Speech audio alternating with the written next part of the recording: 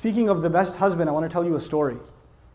A really good one on this subject, making people conscious of Allah. You don't just invite people to have taqwa of Allah with your words. Your character says a lot. A friend of mine, he became a friend actually on a short trip, told me about how he was raised in a Muslim family.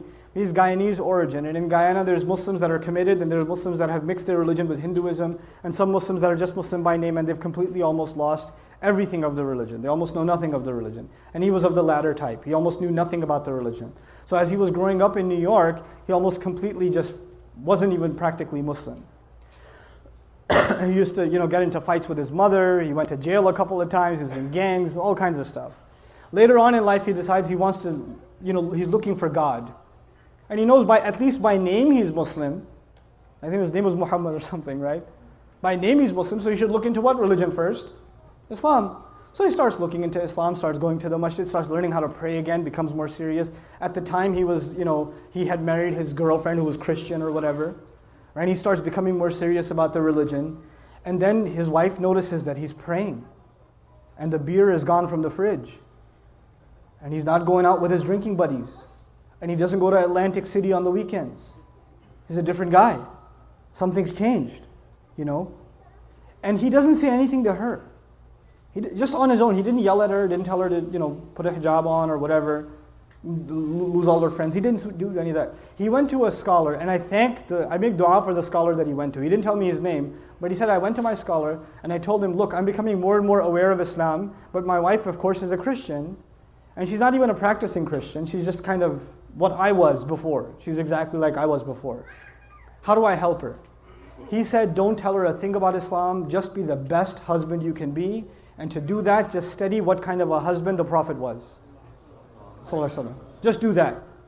Don't worry about what you need to tell her. Worry about being the best possible husband, and that is the sunnah of the Messenger. The Messenger would buy his wife gifts. The Messenger would joke with his wife. The Messenger would spend time with the mother of the believers. The Messenger would praise and compliment the mother of the believers. He would compliment them. You guys eat the first morsel of food in iftar, like, And the wife says, what? You go, nothing. Right? You drink, some of the desis here drink the first little sip of lassi. Look, I know the economy's bad, but are we really that short on sugar? Or, very painful for you to say a compliment, I understand. But it's a sunnah, guys. Good food. That's amazing. And our wives, the sisters are so used to hearing nasty things from us, that when we say nice things, they get freaked out. Like if the husband just says, you look really nice today. She goes, what do you want? She gets worried, like he's up to, we got to fix that. That's a problem. It can't be healthy.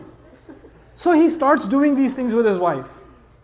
And in the beginning, he used to argue with her sometimes about Islam and tell her how Christianity doesn't make sense. How can 3 be 1 and 1 be 3? All those kinds of arguments, you've heard them before, right?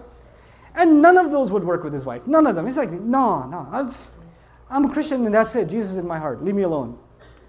3 years go by. He stops talking to her about Christianity and how dumb it is or whatever. Stops debating with her. He's just being what he can be as the best husband. And one day he's making maghrib and his wife joins him in salat. And he's in salat. It messes up his salat, right? So he gives, after salat, he looks at her and he goes, what happened? And she goes, what? Nothing. And he goes, no, you have to tell me what happened. And of course she says what pretty much any wife would say, it's complicated. All right? But eventually she tells him, and she tells him, look, I've never seen a husband like you. My dad wasn't like that. I've never seen a father like you. The way you are with our child, I've never seen a father be like that. It's so beautiful. This religion can't be wrong. It can't be wrong. This is ittaqullah. You see how aware you are of Allah in your life, right? It's not how many ayat you've memorized, how many ahadith you know, how much knowledge you can spit out at someone, how many quotes from scholars you can deliver. It's not about that. How are you living your life? People can see that. You're calling people to the taqwa of Allah. حَقَّ تُقَاتِهِ.